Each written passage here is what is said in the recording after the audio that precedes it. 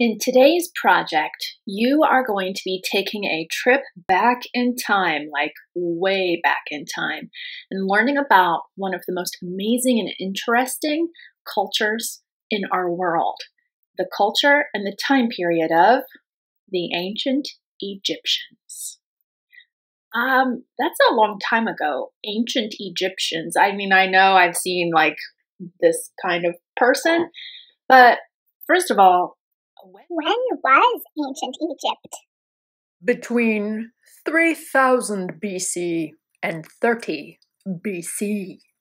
When was that? About 5,000 years ago. Wow! That's old. Yup. so now we know kind of what time period the artwork that we're going to be learning about comes from. 5,000 years ago, even though that's really hard for our minds to comprehend, it's old. So now we need to talk about where is ancient Egypt, or was ancient Egypt. Where in the world is Egypt anyway? Here is where we are right now, Indiana. Egypt from us is not in the United States, across the Atlantic Ocean to that large continent right there, which is called Africa. Where in Africa? Right there in the top right-hand corner is Egypt. Now, before we get too far into the project of what I'm going to have you do today, let's take a look at some of the basics of ancient Egyptian artwork, because the ancient Egyptians did a lot of artwork. Take a look. The period of ancient Egyptian art lasted from about 3000 BC to 30 BC and is generally separated into three kingdoms: the Old Kingdom, the Middle Kingdom, and the New Kingdom. Egyptians created the first ever portraits of individuals. The sizes of different figures was highly symbolic in ancient Egyptian art. Pharaohs, for example, were often the largest figures in any painting, symbolizing their dominance and power. The smallest figures were usually peons, the little people as it were. Egyptians' use of color was also highly suggestive. Men who worked outside were often red, whereas women and indoor workers were painted yellow. Egyptian painting made use of the same mixed perspective found in Stone Age art. This meant that different body parts and objects in the same scene were viewed from different angles to make each feature distinctly recognizable.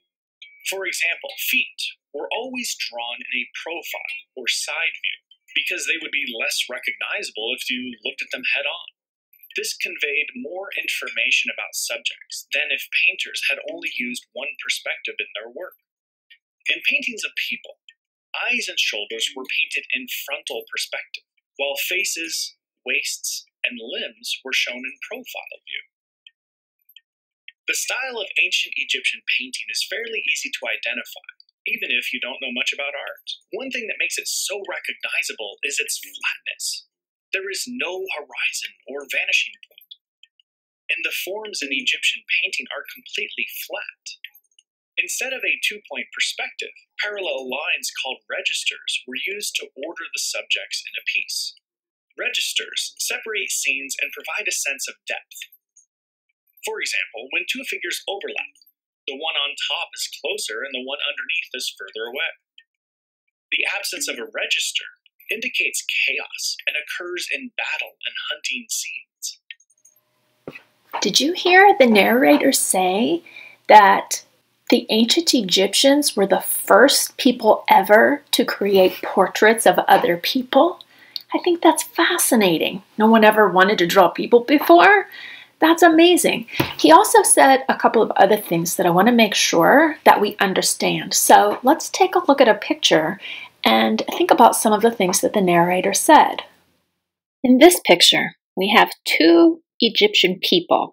This picture was probably painted on the wall of a tomb because that's what these paintings were for. They were painted inside burial chambers, and then the picture shows what the people who are still alive hope for in the afterlife for the people who have been buried. Anyway, in this picture, we see two people. One of the things that the narrator said was that in a picture with different objects and different things, some of the things are drawn from different perspectives. For example, these two people have sideways facing feet. This is called profile view. All of the feet of all Egyptian people in paintings are drawn side view. Another thing that's side view is their heads. Now, not everything on their head is in side view, but the nose, the chin, you can see that man's ear, the head is definitely side view. Now, some things on these people's bodies are front view. For example, their chest and shoulders. You can see both of the shoulders on these people because their upper body is facing forward. Now, another thing that is facing forward are the people's eyes. Eyes are always front view. Now, there is only one eye, which makes it easy for us to assume that they are looking the correct way, but that is a frontwards facing eye. This is a frontwards facing eye because it is drawn like this. We can see the whole eye. We can see both of the corners of the eye. We can see the entire iris and the eyebrow. If it was a sideways facing eye, it would look like this, and it doesn't. In fact, the eye, the forward-facing eye, became such an important symbol in Egyptian culture. It even has a name. It's called an ujat, or an eye of Horus, and it has a specific meaning. The meaning for this symbol is protection, royal power, and good health. You see the eye of Horus in a lot of Egyptian artworks. Now, are you ready to get on to the artwork? You are going to be drawing an ancient Egyptian style portrait or a picture of a person. A portrait meaning though just the head portion, not the whole body. And you're also going to be drawing your own cartouche. We'll talk about what a cartouche means later. But first, let's talk about the supplies that you will be needing. Since you are at home, you are going to be using things that you can find at home. Obviously, we're going to need a sheet of paper. Now, this piece of paper, which is what I'm going to use, is just a blank piece of paper that I took from my printer. So if your family has a printer and it has paper in it, just grab a piece of that. If you don't have a printer or you don't have any paper in it, there are other things that you can use. This is a receipt that I got in the mail. It's got writing on one side, but the other side is clean. I can totally use that. So think about things that come in the mail. This was something I took from the printer. It's already got print on one side, but not on the back. I could totally use that. So you might look in your trash and find something. And this is a piece of homework that my son brought home. It's graded. He doesn't need it anymore. Perfectly good white side on the back. So you might look in your book bag or in your home desk or under your bed for some old homework that you can use the back side. And of course, if you have to, you can always use a piece of notebook paper. Notebook paper has lines on it, but that's okay. If that's all you have, that is totally acceptable. Now for the first part of our project, you're just going to need a pencil. Later on, we'll need some tracing and some coloring supplies, but we'll discuss that later. Pencil, probably an eraser. Looks like I need to go find one. Gather up your supplies and meet me right back here. All right, you've got your paper. This is going to go horizontal. So when you're setting up your area, make sure that paper is going side to side. Another thing that you will need is this picture. Now, you won't have yours printed out like I do. Yours will be on your computer. It's in that file that was in the email where you got this video from. You'll just bring that up on your computer screen when you need to look at it. This is just for looking at, because the first thing that we're going to draw is we're going to draw the shape of a side view head. We're going to add the eyes, the nose, the mouth, maybe an ear. We'll talk about that later. And that big neck thing, that necklace thing. That's all we're going to draw at first. Let's get busy. Okay, so here I have my paper horizontal. My pencil is ready. The first thing that we have to do is we have to draw this or something similar to that right here. We're not going to draw anything right here yet because like I said before, we're going to draw something called a cartouche in that space later on. Now, this picture is not for tracing. I don't want anyone to trace off of their computer screen. This won't work anyway, because one of the things we're going to add to our picture is a crown. And there are many different Egyptian style crowns. So that means I have to draw smaller on here so that I can fit a big headdress thing up on top of that person's head. So rule 1, draw on one side. Rule 2, leave room up here for a crown of some kind. So that means I'm going to start the top of my head, probably about here. He's no hair yet. Round forehead, nose. This is a profile view, so we can see the shape of the nose. The lips, I'm going to just go ahead and draw the lips kind of like this. Chin, okay, and neck. Now the back of the head, which is probably going to get covered up with my crown, so I'm not going to worry too much about if I make it wrong, because I know I'll probably be covering it up later anyway. So back of the neck, and then there's the beginning of our necklace. We've got shoulders. My person is going to go off this paper somewhat. That's okay. And the big round thing, and then the rest of his arm. I can't fit the rest of what I see on here, but that's okay, because the important thing that we're going to be drawing is here and the face. Oh, I forgot the eye.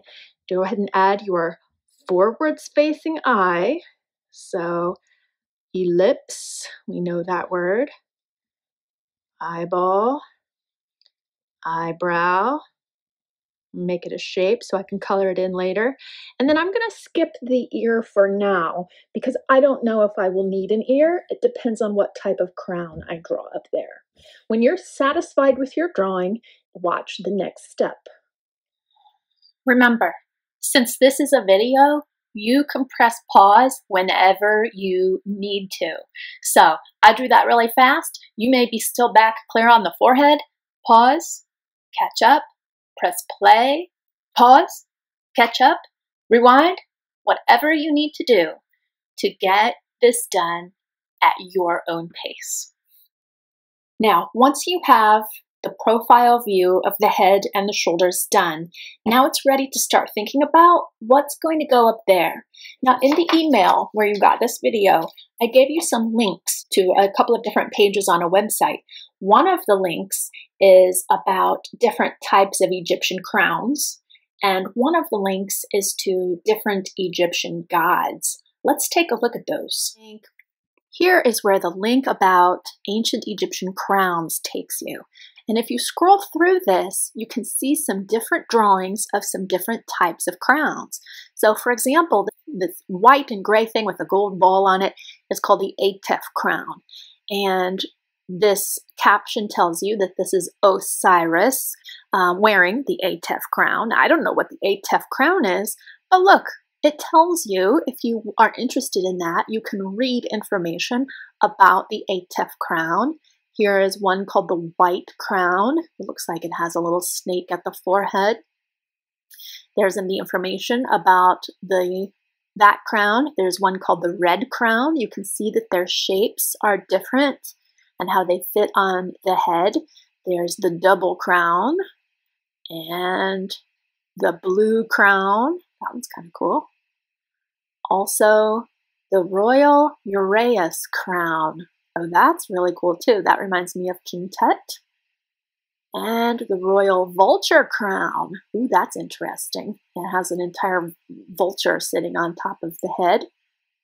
The Hem-Hem. That one's complex. The Hem-Hem Crown. Those of you who enjoy a challenge, maybe you will draw this type of crown on your person's head. So I want you to scroll through those, take a look at those crowns, do a little bit of research, read the writing that is below the crowns, and see which one of those crowns interests you. What do you want to draw on your person's head? Now, you can get a little creative. If you wanted to combine a couple of those crowns and kind of make up your own crown, that would be fabulous. But wait, maybe you don't want a crown. Another choice is to make the person on your picture into a god. So let's visit that other link about the gods. All right, here's the link about the ancient Egyptian gods. Now, like the other link, this one allows you to scroll down and it tells you the name of the god and what the god looked like. So this is the god Anubis. Now, instead of a crown, he has an entirely different head because these gods were gods in the afterlife, and so they weren't actually human. So they had, most of their ancient Egyptian gods had the head of a different kind of creature. Down here is the information that you might like to see about why Anubis has the head of a jackal. What kind of god was he? What did he do? This is Apis, the god of strength. He has a bull for a head. Bastet, the god of joy, is often depicted as a cat head or a lion. Horus, remember we talked about the eye of Horus? Although Horus doesn't even have an eye, he's a falcon, so his eye is a little bit different. He has not only the head of a falcon, but you'll notice he is also wearing one of those crowns that we talked about. Khnum, god of creation. This is a ram. Seth, the god of chaos. And he is, I don't know what kind of creature. It says right here he is depicted as a strange composite creature. Composite means a mixture of different things. Interesting. Sobek, the god of the Nile, crocodile. Thoth, the god of wisdom, is depicted as an ibis, which is a type of bird. Scroll through that list of gods. Take a moment and become interested. Just why does the god have a crocodile head? What's that supposed to mean? Research the things that your attention is drawn to. And then if you decide that you would rather draw this person as a god instead of with a crown, then you may do that. Unfortunately, that means you'll have to erase what's here and draw a new head or flip it over and redraw. Just look at those pictures that are on the link and you can draw what you see, but do not trace your computer screen. Teachers know when people cheat, and that's what it is. It's cheating, and I would be very disappointed in people who are tracing. Plus, it's really, really bad for your computer screen when you do that, when you press on it and don't do that. So here's what you're going to do now. You're going to pick your crown or your god's head or combine them together. That would be cool. Very creative. You've got time. And you are going to draw the rest of this picture. You draw what you want to draw. I'm going to show you what I choose to draw, and I'm just going to guide you along and allow you to see my thought process, but you do not have to draw the same thing as me. I'm just taking you along for the ride. Let's go. So now I have decided that I am going to make this type of crown. I am not going to make my person into a god. I'm going to stick with this crown, which is the Royal Uraeus or Sacred Serpent crown. And now my job is to just look at what I see on the screen and do my best to replicate it here on my paper. Now, many people say, I can't draw. You're just looking at things that you already know. Lines, vertical line, horizontal line, shapes, things that are thick, things that are skinny, and you are just going to do your best. So I am going to actually start by making the ear on this person because I can see the ear in my picture, and that's going to help me get started on that little green portion because it starts right by the ear. So ear first.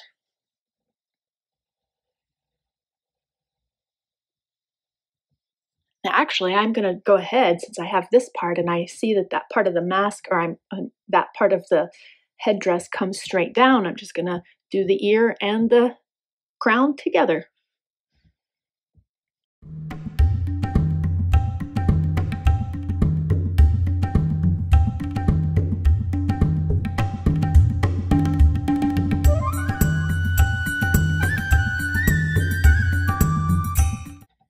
Now, when the headdress is done, you can add some other details. I'm going to add that long kind of skinny part that they wear on the makeup of their eye. I'm also going to add some designs on this necklace. This is actually called a pectoral or a collar. And I can use this picture to guide me, or I can just make up my own designs. There. Now my portrait drawing is complete. Now, before we move on to learning about a cartouche, let's talk about coloring this side. All right, now for adding some color to this picture. If we were at school, you know that I would have you outline it, probably with some sort of Sharpie first. Now, if you're lucky enough to have Sharpies at your house, which some of you might, that's an ideal choice. Black, perfect. I would probably have us, since this is not a very big drawing, use a skinny Sharpie, but I'm not sure how many of you would have a skinny Sharpie at home. If you do, great, use it. But you know what you might have is just some sort of black ink pen. This is a felt tip pen, which means that it writes kind of like a super skinny black marker. That would be perfect. Or if you have a set of markers at home that are skinny like this, then you can just dig out your black one or another dark color, like this blue would be fine, and do your outlining with that. I think since this is kind of a smallish drawing, that you should use a smallish tracing tool. You can decide what that is based on anything that you have at your house. Now, if you're thinking, I don't have any markers and really don't have anything, then you can just totally do this with an ink pen. Here's a regular ink pen. Just outline it with something that's a little bit darker than pencil. And then we'll talk about the coloring step. So I'm going to use this Sharpie. You're just going to find something similar in size and do your outlining. Something, it doesn't even have to be black. It can be a dark color of some kind. Let's trace.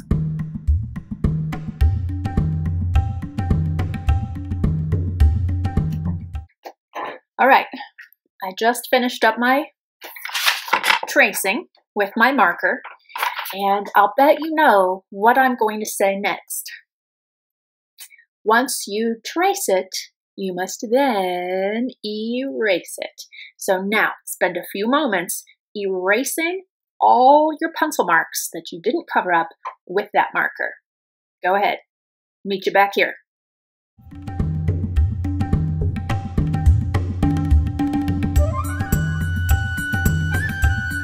All right. When your erasing is complete and you have something that looks similar to this, now it's time to add color. Now remember, we're still going to make something here later, but we're going to finish our portrait that we have created first.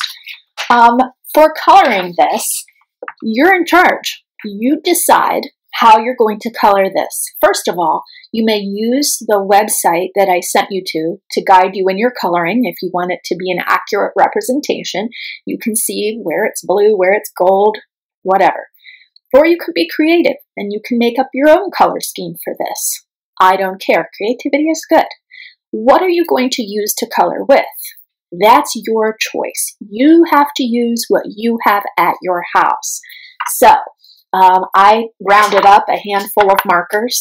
I don't have a whole set of anything around here, but I do have some markers. I have skinny markers here, but I also have some other colors that are in thick markers. These have a fine tip. You guys know how to color inside the lines with particular tools. I trust you.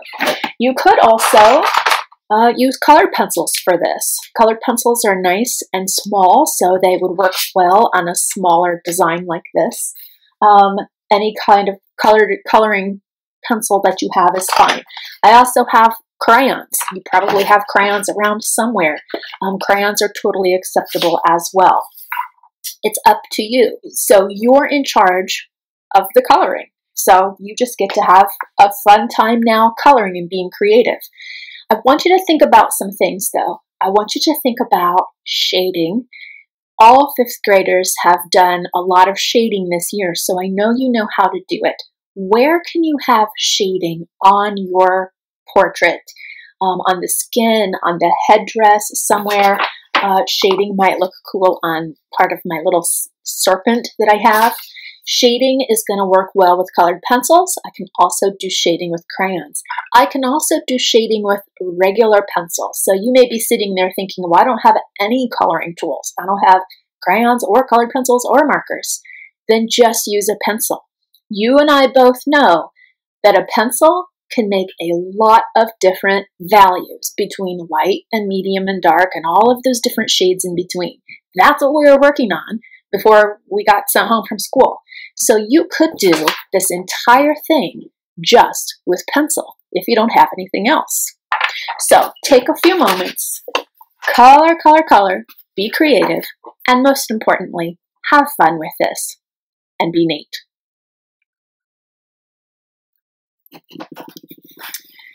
Okay, so I'm just putting the finishing touches on my colored portrait.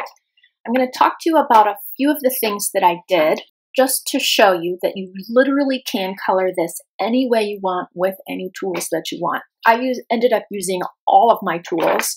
So I began with the snake, and down here in the green, I started with marker, and then I kind of blended it sort of up into crayon. This part is crayon. The headdress, that blue is marker, but I don't know if you can tell, I added some shading with colored pencil over the marker. That gold is actually, I found a gold colored pencil, so that gold is all colored pencil with shading. The face is crayon because I had the perfect color of crayon for that. And then the pectoral or the necklace collar is a combination. I just used my Sharpie there. The red is marker, the green is crayon, that blue is marker, and I added some detail with my Sharpie over the top of it when I was done, and I finished up with some crayon. So you can color this. You're in charge of the coloring steps. Do it however you want. But I ask that you do a good job and be creative where you can, whether it's by adding some detail or adding some shading. Now, let's talk about what's going here. And I told you before, and I use this weird word called cartouche. What is a cartouche? What is a cartouche? A cartouche is an Egyptian name tag. A name tag for what? A name tag for your coffin. Oh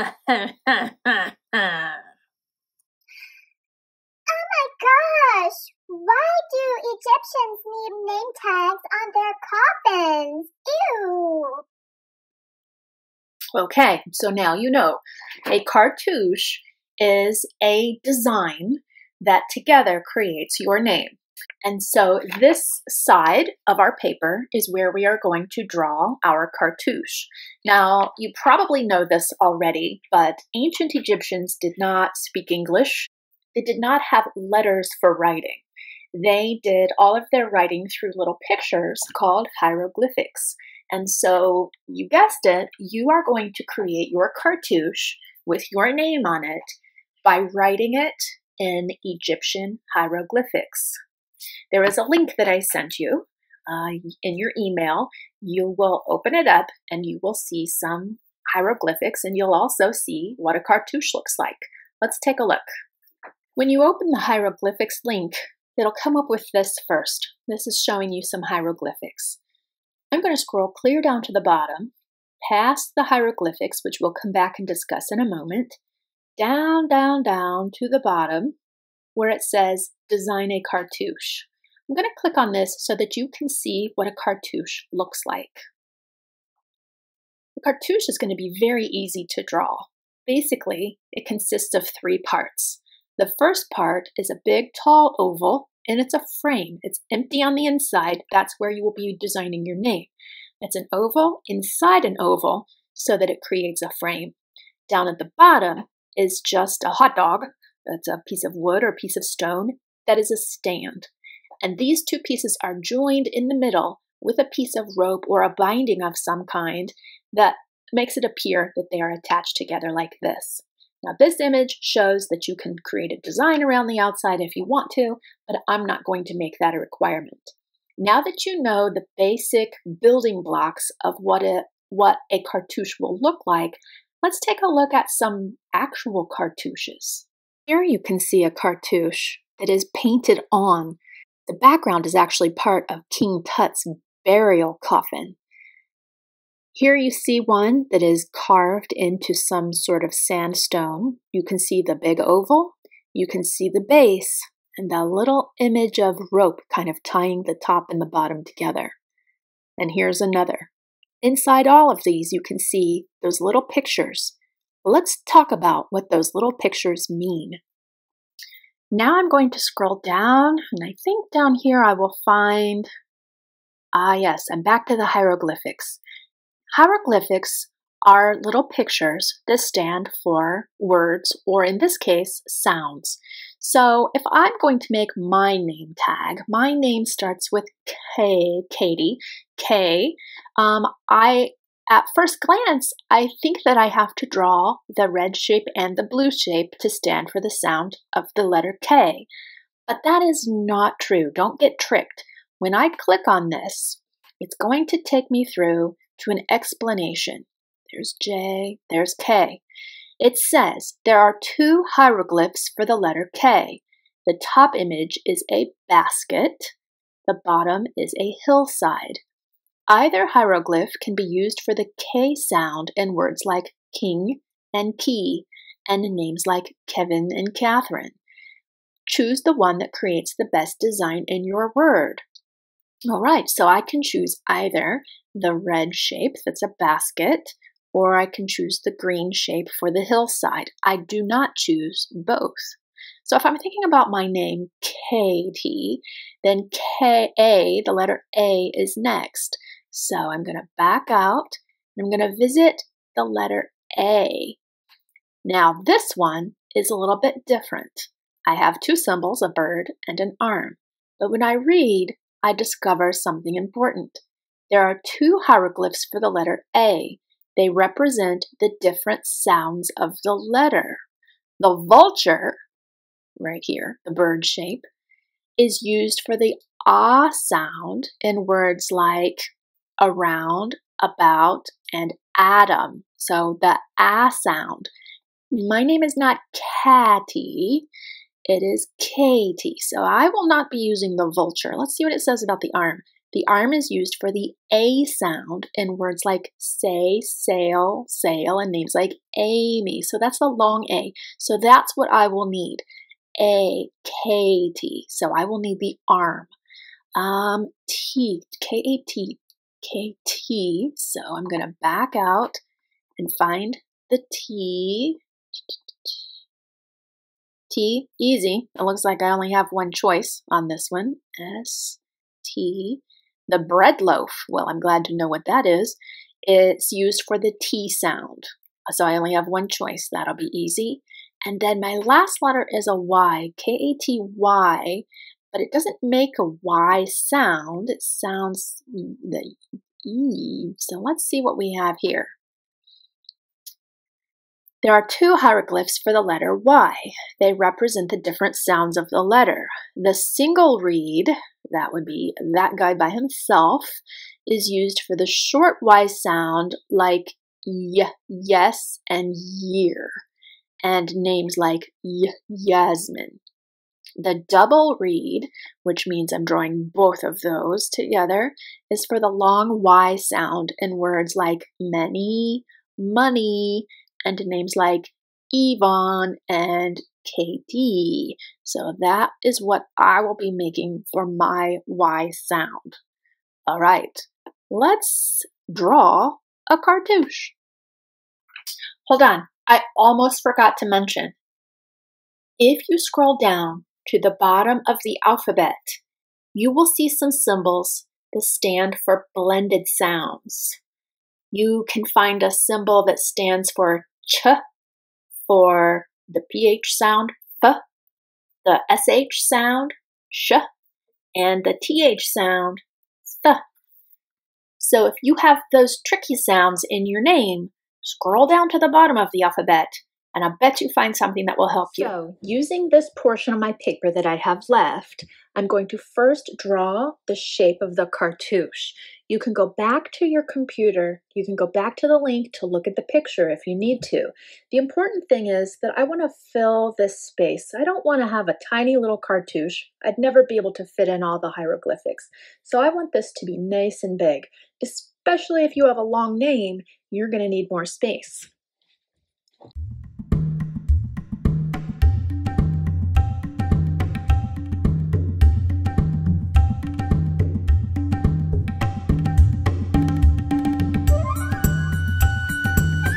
All right, once you have finished your sketch for your cartouche, now it's time to write your name in hieroglyphics.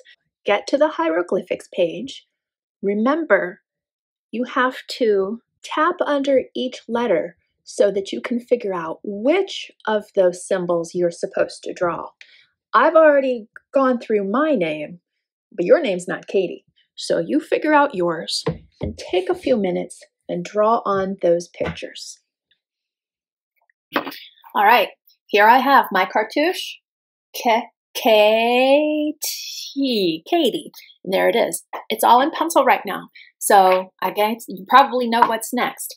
I'm going to get out my tracing tools. We're going to trace everything, and then I'm going to color it in. And again, you know what you have available to you, so as long as it is traced, erased, colored in neatly and creatively, I don't care what you do. Go ahead, take a few minutes, be creative, have some fun, and I'll see you back here in a second. Okay, so I have completed my cartouche side. So remember what I told you. What I expect from you is things to be outlined. You can decide what you outline it with. I chose black marker. It needs to be erased. Erase the pencil marks after you outline it, of course. And then it needs to be colored in, including the background, as you can see right there. Now, what you color with, how you color these things is up to you. I just want you to be creative and keep it neat and tidy. This is going in your Artsonia gallery when you're done. But just make it complete. Now, it could be done. Yours might be finished right now. I feel like mine has a little extra awkward emptiness up here on that part of my background. And so I'm going to have to figure out what to do there because I just feel like it's not quite complete yet. And so I know where to look though. I'm going to choose an Egyptian symbol, a really popular and common Egyptian symbol that is meaningful to me, and I'm going to put it right there. If you have a lot of extra space, you could do this with a couple of different symbols. We're going to go back to that link, the link that had the hieroglyphics in it, because at the bottom, underneath the hieroglyphics, there's some symbols there. Let's take a look. So I'm scrolling down to the bottom of my hieroglyphics page, and after those blended sounds, there they are. There's a symbol right here called an ankh. There's a link to some pectoral things, that's the necklace things. Down here is a symbol picture called a scarab, that's a particular kind of beetle. And then there's that ujat eye that I showed you before. In fact, that's the one that I want to put on my picture. So if I click on any of these things, it'll take me to some information and it will tell me what each one of these symbols means. The ujat eye, also known as the Eye of Horus, was thought to have magical powers. It was believed to have the ability to protect and heal. So there you go. That's why I'm putting it on my paper, because I am tired of this injured toe and I am so ready for it to be healed. So I'm going to use this picture right here to guide my drawing, and I'm going to draw that in that extra empty area of my paper. All right, there. Now, I think that successfully filled my awkward little area, my little extra space. I wanted it to be pretty simple, so I didn't add a ton of color to it. I kept it kind of blue because I have a lot of blue here, because it is, after all, just part of the background. Now, there is one last thing that I need you to do before we can call this completely done. And that is, it has to do with that white paper background. This looks great. My space is filled. I tucked up into my little empty space, but I feel like there needs to be something to kind of join it all together. Now, I'm going to say color the background, but don't freak out because even I don't want to color this whole background. But what I am going to do is I'm going to choose kind of a color that is kind of the color of sand or old paper or something just kind of old, because it needs to symbolize the ancientness of this culture project that we're doing.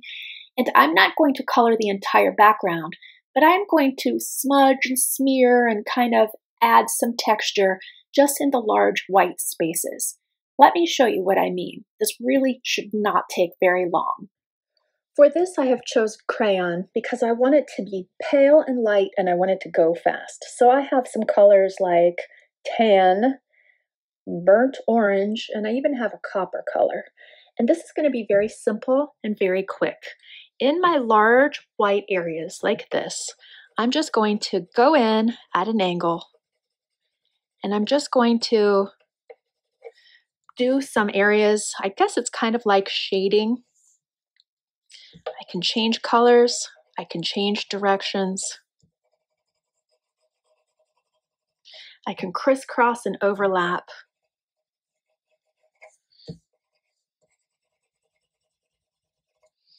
It needs to be very faint, very pale.